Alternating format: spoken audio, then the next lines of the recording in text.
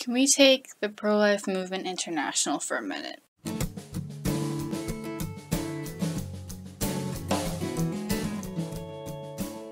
Abortion is almost everywhere in the world, unfortunately, and right now I'm gonna focus in, I know I've done movies on, like, going to the March for Life, and I've done, but I got an email from my friend today about Ireland, because apparently, like, up until now, in Ireland, abortion has been illegal, although a lot of abortions still happen in the background.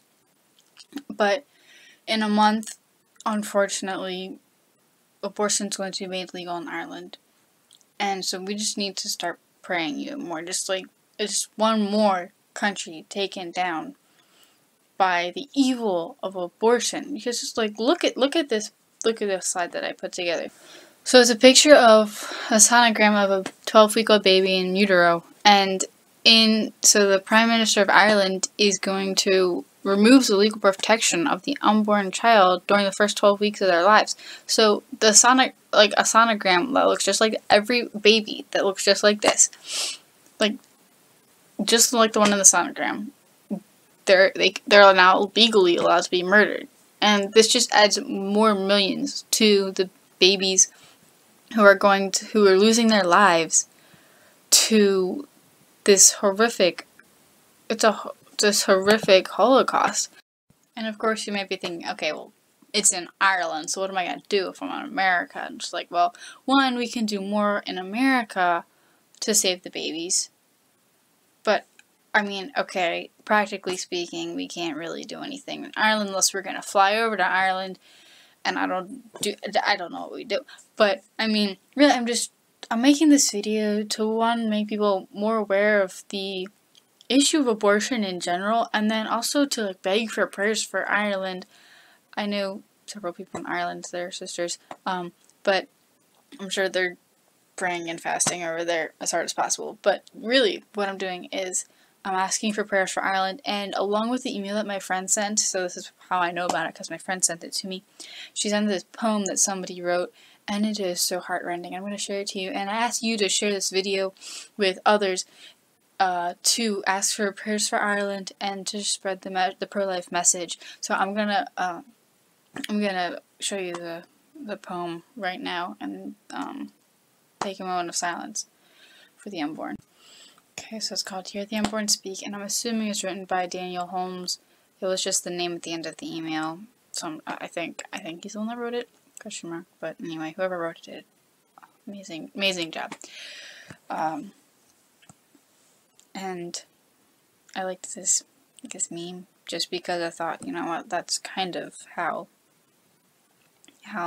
abortion is, not abortion, but like the babies, how a lot of times it's looked at, not always, but it's a lot of times it's not wanted by either the mother or the father or the parents or somebody. Anyway, so let's start the poem. Dear Mommy, will you keep me safe? Please, Mommy, keep me warm. I'm growing here beneath your heart. Protect me from the storm. I hear your heart. Do you hear mine? My birthday gift will be 2 bright blue eyes that shine with joy on worlds I long to see. I'm looking forward now to life. Seashells and ships with sails. I'll feel the sun. I'll count the stars. You'll tell me fairy tales. Already I've got arms and legs. Look close, you'll see my toes. And on these things that you call my legs are the things I'll call my toes. Dear Mammy, you're not listening. Please, can't you hear me? Here, it's me. And Mommy, you're not smiling now. What can this clinic be? They've got you on a bed with wheels. These people dressed in green. Don't let them hurt you, Mommy, dear. Just let them try. I'll scream. Dear Mommy, what is happening? I'm paralyzed with fear. Quick, rise and run. I've just begun. Please save us, Mommy, dear. They're killing me, dear Mommy. They're pulling my limbs apart, dismembering my arms and legs. They've stilled my beating heart. And though I'll never see the sky with eyes of shining blue, know that you'd have loved me, dear, and I'd have loved you too. This fact that I found.